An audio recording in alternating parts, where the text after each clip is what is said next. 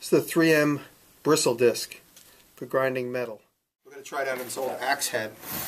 This is an old plumb double-sided axe. Got it at the garage sale. Here we go. They have new technology called Cubetronics embedded in the plastic. And each one of these has a different grit.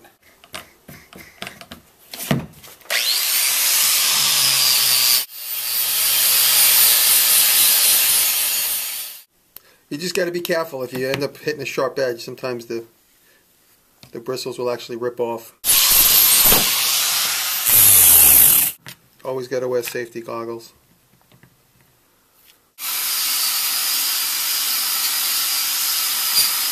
The good thing about this is they don't aggressively grind and burrow a hole like you would with a regular flap grinder.